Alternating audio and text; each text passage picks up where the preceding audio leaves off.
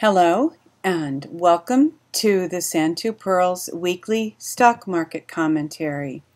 This time for week ending June 21st, 2013.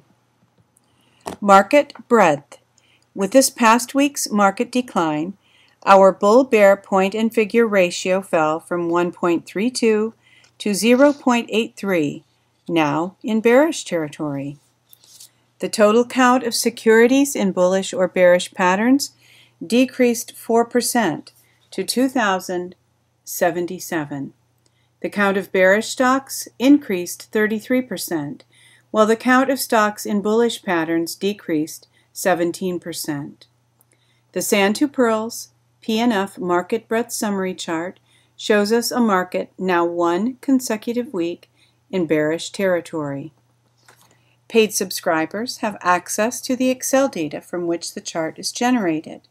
You may become a paid subscriber by visiting s2pmarketsignal.com, clicking on the Membership tab, and clicking Sign Up.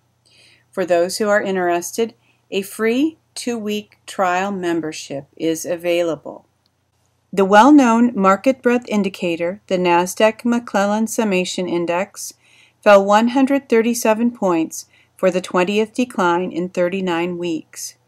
At a positive 236.06 points, it continues below the May 2013 top, the March 2013 top, the September 2012 top, the February 2012 top, the November 2011 top, the January 2011 top, and the November 2010 top, and above the June 2010 bottom, the March 2011 bottom, the June 2011 bottom, the August 2011 bottom, the December 2011 bottom, the May 2012 bottom, and the November 2012 bottom.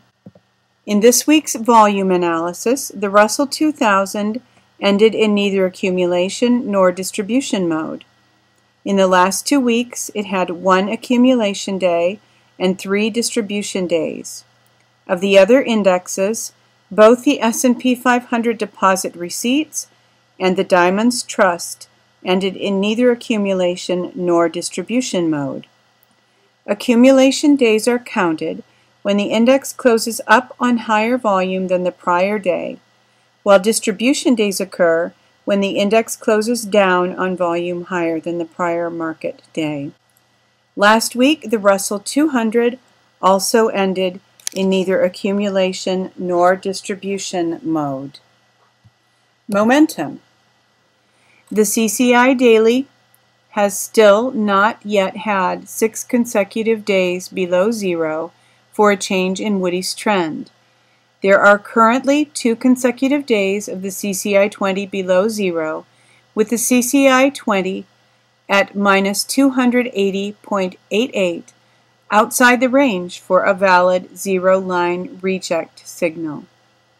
In Woody's CCI trading system, 6 consecutive bars above or below zero are required for a change of trend.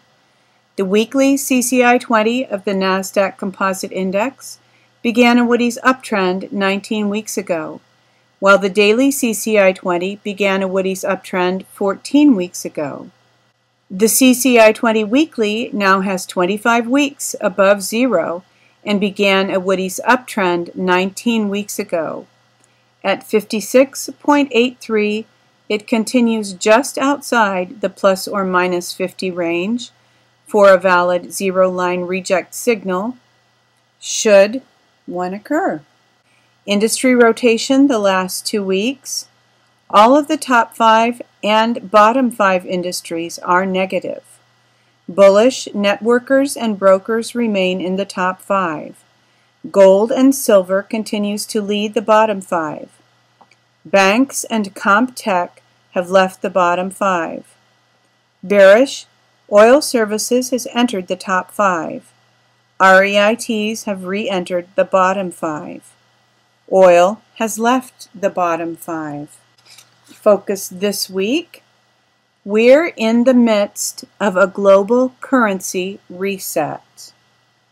Interesting reading. if you're so inclined. Hope that you enjoy that article. I hope that you are having a wonderful weekend and that you have a great week coming up. Thanks for listening to this week's market commentary, and happy trading.